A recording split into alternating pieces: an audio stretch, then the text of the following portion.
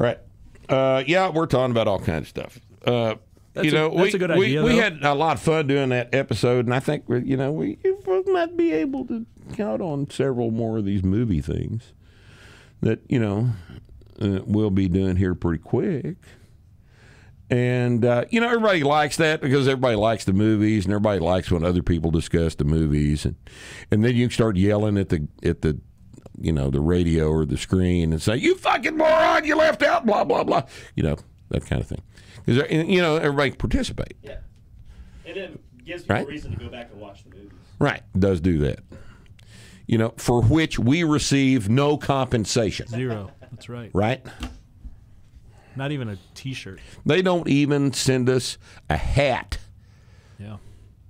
I had to buy that hat. Where'd that hat go? Where's the Nostromo hat?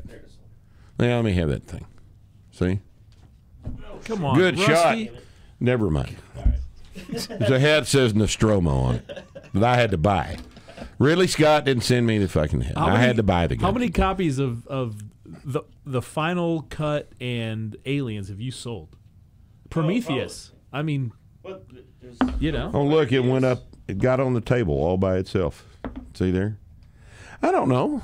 Yeah, and they haven't sent you a thing. They hadn't sent me a goddamn thing. I'm waiting on my purple mattress though, my free purple mattress from all the ones I've Hey, sold. you know what? How many? Now we're talking about some. All right, I was talking about this stuff. How many pairs of weightlifting shoes do you think I've sold? Well, yeah. No shit. How many tens of thousands of pairs of weightlifting shoes has Ripito sold? You know how many pairs of weightlifting shoes were available to buy in 2005 when I started talking about all this shit? You know how many pairs were? None. Right? None.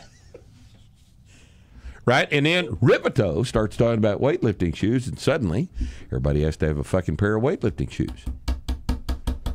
And what does Rogue do for Rip?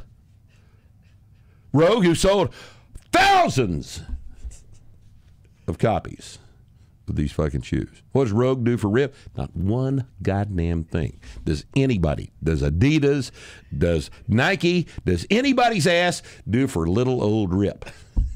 Nothing. That's what. They do dick.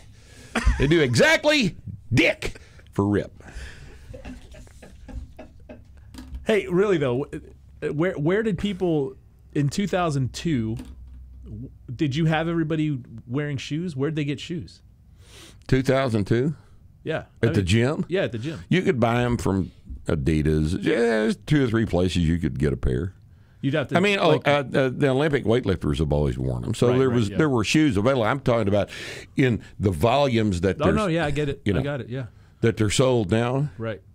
Every CrossFitter's got 3 pairs. Right. Right. They buy them every 6 months. They have to.